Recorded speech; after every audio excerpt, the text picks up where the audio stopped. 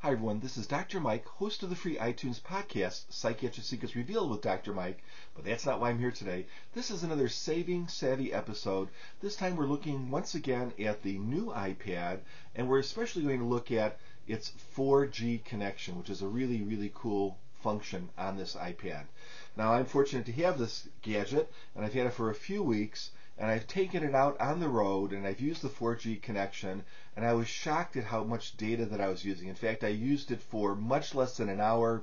I went back to the cellular service site and I found out that I had used over a half a gigabyte. So out of 2 gigabytes, I used a half a gigabyte. How is that possible?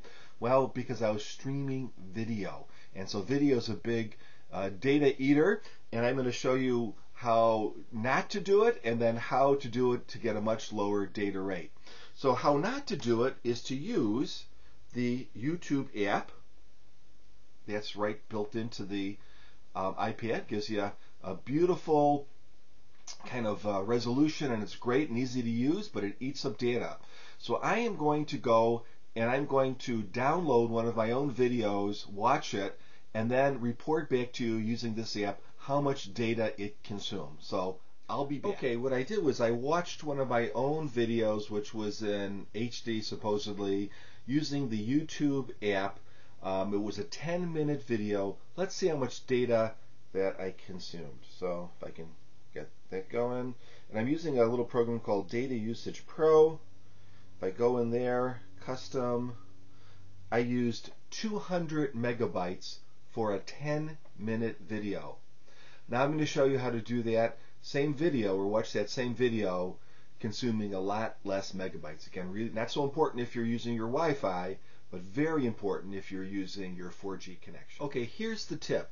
Instead of watching the video in using the kind of YouTube app that comes with the iPad, watch it using Safari when you're using your 4G connection.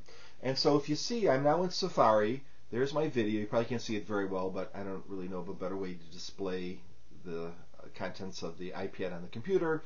But you'll see there's a little button here, or a little icon that says HQ, or high quality.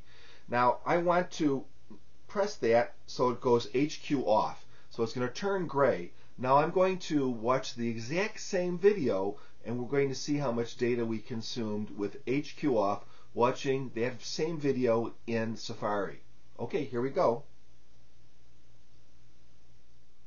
Okay, we've now watched the video, not through the iTunes, or excuse me, through the YouTube app, but through Safari, and I've switched off the high quality feature on the video, and for the exact same video, it was only 20 megabytes of data. So that's a 10-fold decrease, an unbelievable decrease.